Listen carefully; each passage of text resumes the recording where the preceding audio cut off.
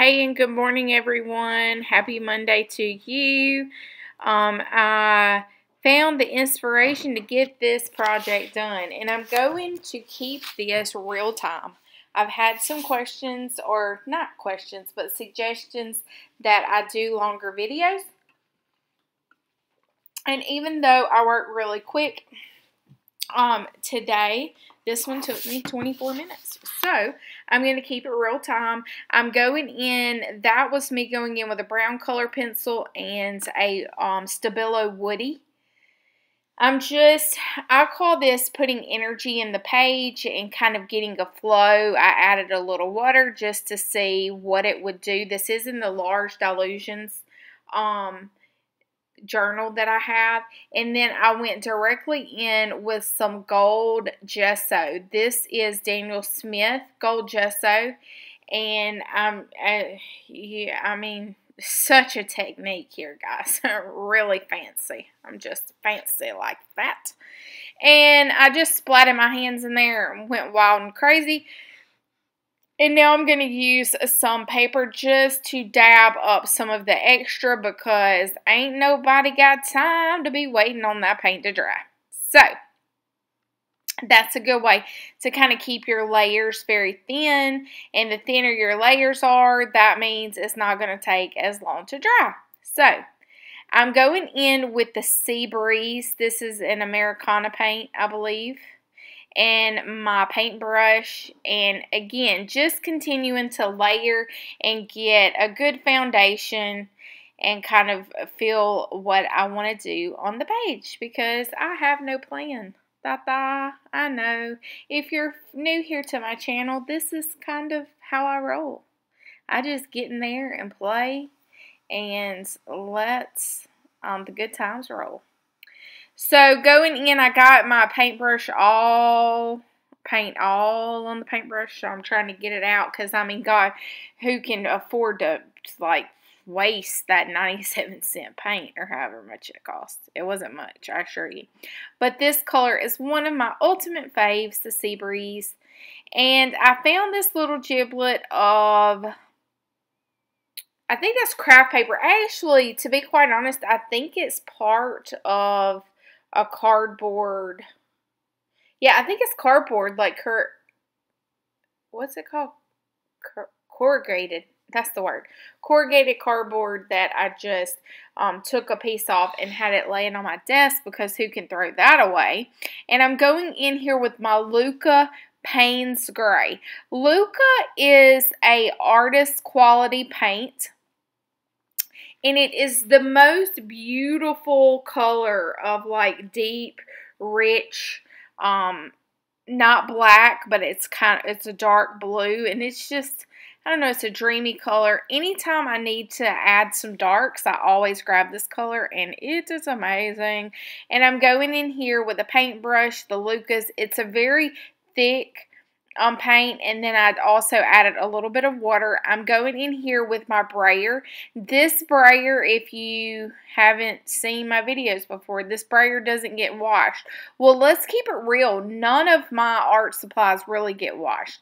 I do randomly every once in a while after my brushes have been in the water for a few days. Oh, Wanda, don't leave another message. I know how you feel about the brushes. And if you missed that, you should totally follow me on Instagram because, yeah. Anyway, I'm going to move on from the Wanda comment. I have some Liquitex paints. I also have some more of that lovely cardboard. And then I also grabbed a stencil and some threads that were... If you want to know the truth, they were laying on my floor, and I thought, this is the universe telling me I need to use it. I'm going in with this very rich mustard color, and it didn't really move and do the things that I wanted it to do, so now I'm just going to stick my fingers in it and help it move along. So many classy techniques here on this channel, Southern Gals Designs. And you know, if you don't have the colors that I use, it's okay. Grab whatever colors you got. This right here, my friends, came off of the good old clearance rack at Hobby Lobby.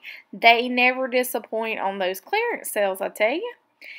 And I went in with a very dirty paintbrush that had Payne's Gray on it. It just makes for a little mystery and interest when I do my pages like that. I just never know what I'm going to get. I'm going in, this is Parchment here. It's a very nice light color. Allow me to add a little bit of lighter into the page that we have going on. And then I'm taking that non-washed brayer that has the paint off. The children are just coming in from their walk. And I'm just going to kind of mess it up and make it much more interesting, I think, with the brayer than it would have been if I just used a paintbrush or something. And that right there, guys, is my pajama top because I'm doing this on a Sunday and I'm off. And, you know, if you don't want to get out of pajamas, you ain't got to. Not around here anyway.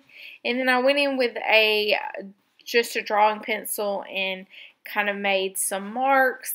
And really this page is just all about layers and layers and layers and layers until you're happy. And if you're not happy, you just keep on layering is what I say. And I love how that parchment and that sea breeze just looks together. Oh, so gorgeous. Gorgeous, gorgeous. And I'm really just using all the paint up on that paintbrush. Dipping straight into the bottle because I'm so classy like that.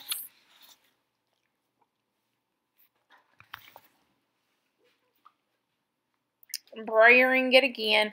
Oh, that was me sticking my head in because I saw the cats fussing out there.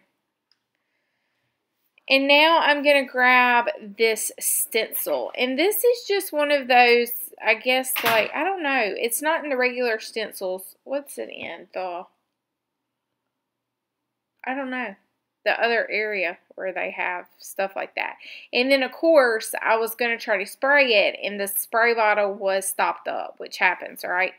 And so this is not, this is an acrylic mist.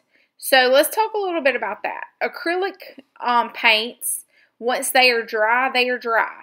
And so Deco Arts has this amazing product that allows you to spray the with acrylic ink and it doesn't move. Like, if you try to do this with Lindy Stamp Gang or your dilution sprays, once you layer on top of that, you're going to notice that your layers are going to move. And for the most, like for me, I never know when I'm really done. You know, like I don't really think through the process enough to know. And I got black ink all over my hand too, which is real awesome. But it washed right off. So, acrylic sprays, the Deco Arts misters, do not water react, which is perfect for a mixed media project like this because I don't know what may happen next or what layers may come. And to be honest with you, I'm just not going to think about all that. So if I know it's not going to reactivate, then I'm not going to have any surprises in the end, which surprises aren't bad. You see how I stencil? My goal was not to have a prominent letters and numbers. It's just to have a little something to gain a little interest. And that mister right there is black. So, and that's Penelope Jane saying hey to y'all too. Oh, you heard me talking about you? You gonna say, hey, Penelope Jane. She is my hairless dog if you don't follow her Instagram account. Penelope Jane's Adventures. Yes, she's a sweet baby. And I'm just going to dry that off really good before we go to the next layers because it is acrylic.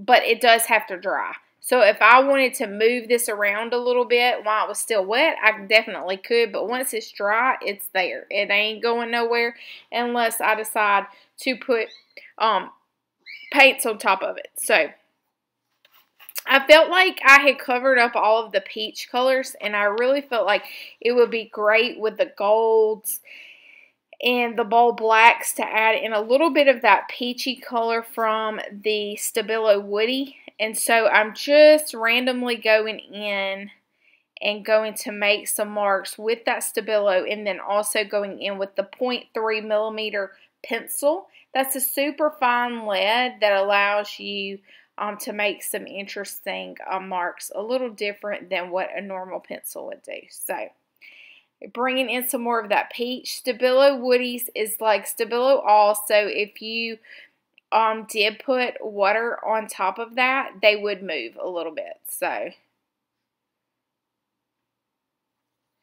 I'm just adding it throughout because I think it's a really pretty peachy pink that's going to add a little something into the background. And now I'm still completely clueless as to where this is going, but I do have those threads that I found on the floor. And so I know that I want to use those. And so I'm just kind of looking throughout my giblets and seeing if there's anything that catches the eye.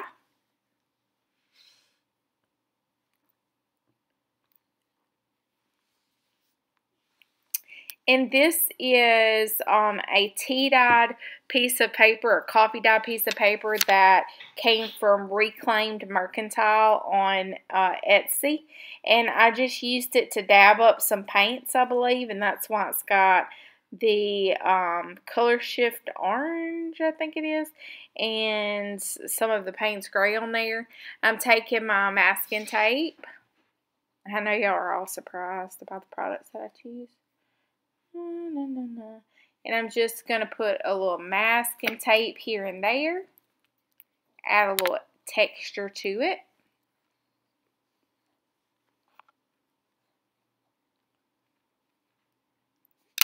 And I feel like that corner up there was very heavy with the dark. And so I'm going in here with several pieces of the masking tape just to kind of push that dark Payne's Gray into the background a little bit and also create a little texture there. Masking tape is a very versatile product, so I'm just adding a little bit there and a little bit there and a little bit of this and a little bit of that. And now I'm going in here with the white mark saw and just making some random marks down there at the bottom. And that little tapping of the finger is me not knowing where in the heck this is going.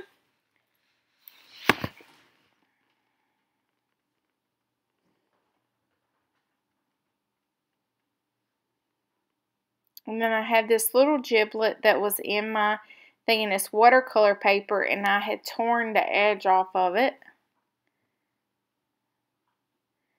Now I'm going to glue it down. Just letting each layer build on top of the other to make a layered, fun, interesting. I'm taking that Lyra graphite pencil and I'm just adding a little bit of grunginess to the masking tape.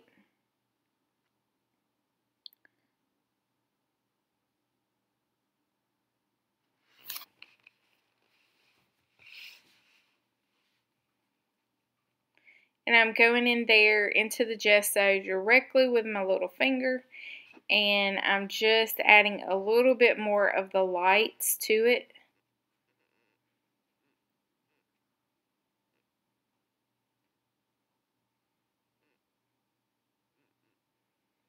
Just a little bit here and there. I love the Deco Arts Media Gesso because you can dip your finger right into that jar. And it's perfect.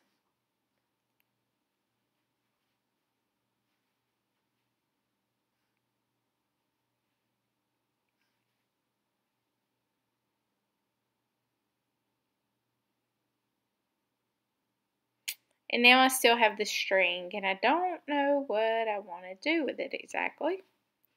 But I do know that it's going to add a little something to the page, so I want to use it. And then I grabbed some of the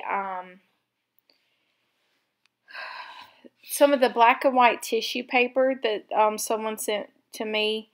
And I thought, well, maybe I'll use that. And then I thought, well, maybe it's just the piece is too large. So I will kind of cut it down and see if I like it.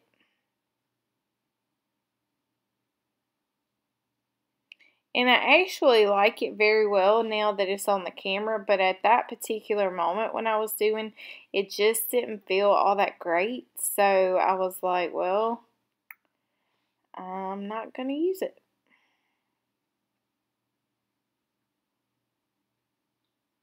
And actually, I stuck it down, I think, and then looked at it, and I didn't. I thought I was going to just love it right there, and then it turns out it was pulling my eye to a place where I didn't feel it should be pulled to. And sometimes it's just really by feeling to me and what I like and what's visually appealing versus what's not. And so I had this other little giblet of paper that actually started out as underpaper, which is newsprint that I use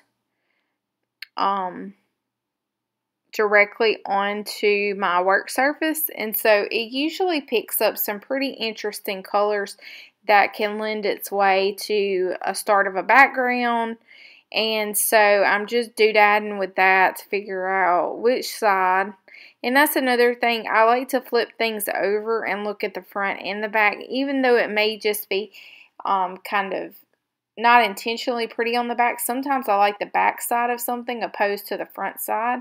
So always look at the back and the front just to see which side you like better. And then I like that little lighter spot for my focal image here.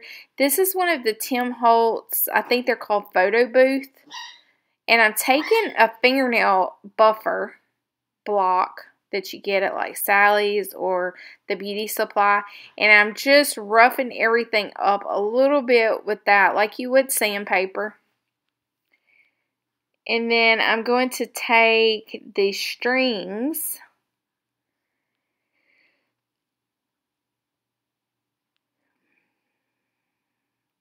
and I'm going to kind of layer and put them over and around the face to bring your eye to that. I'm going to use the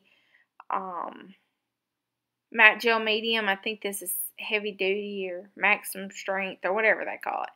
But you could use just about anything here just to tack those threads around and get them good and stuck down.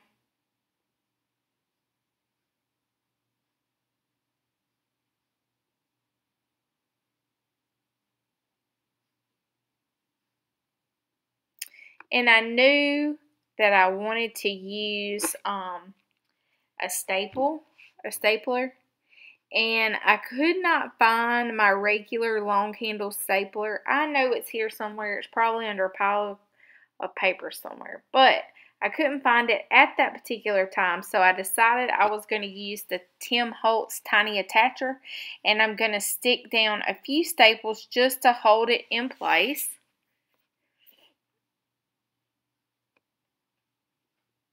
Just 3 staples around the side there. Adds an extra pop of little industrial look and texture. And then I had a piece of pink that was on that watercolor paper, and I didn't really like it. It was distracting to me. So I just covered it up with some of that sea breeze that was already in the page. And now I took a picture just to see, and I felt like that area was super heavy in the top, and I still wasn't really loving it. So I'm going to cover up and mute some of that background out. So if you have a page and you like where it's going, but you still have an area where you're not real sure about it, I would highly recommend getting your camera phone out and taking a quick picture and just looking at it and see if anything is kind of pulling you away from the focal itself. And if it is, then you can always just cover it up.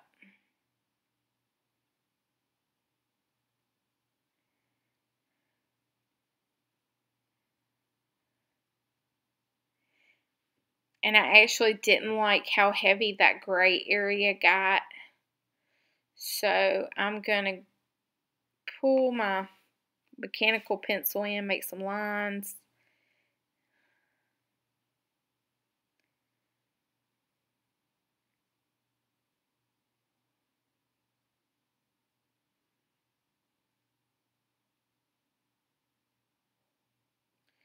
Just kind of playing with that. I didn't really like it, but I did have some of this drywall tape on my table, so I'm going to peel off a little bit of that if I can get my fingernail in there, and I'm going to stick some of that down to just kind of add a little zip of texture to the page. And it takes me forever, but y'all said y'all wanted a real-time video, so that's what you got.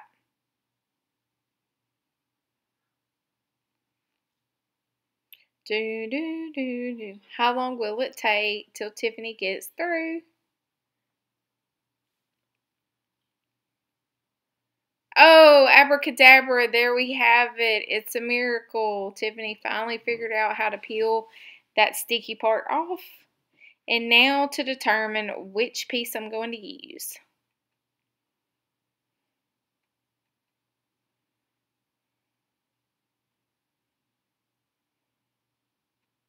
Just a little dab will do you, and I think I'm going to go with this and pull it up a little bit right in that corner so it looks like it's kind of peeking out from under it.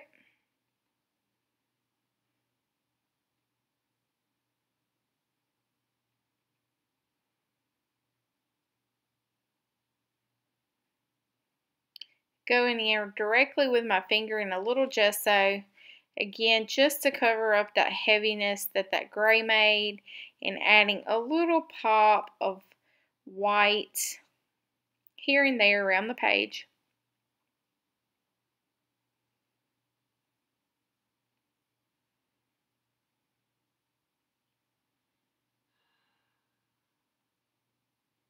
And we're about to get ready to wrap this up. I'm going to find a few little places to add some masking tape because you can never go wrong with that. And then I'm going to reach and get my large font book that I found a few little words that I wanted to use.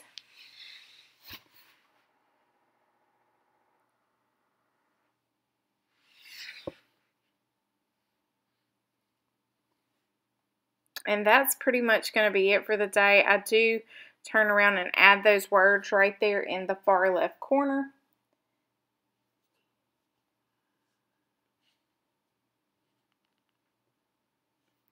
And they say, almost took her breath away. And I thought that was perfect for the page because that black in the corner almost took my breath away. So I hope you enjoyed this real-time video, layers and layers. When in doubt, sometimes pages just take a while. So keep layering until you like it. And sometimes you have to step away and come back with fresh eyes. And so I hope you enjoyed today's video. It is a little longer than normal, so let me know if you like the length that this one is. I hope that you enjoyed yourself. I hope it has inspired you to get in your little studio and make lots of mess. Click that subscribe button and leave me a thumbs up. And until next time, toodaloo!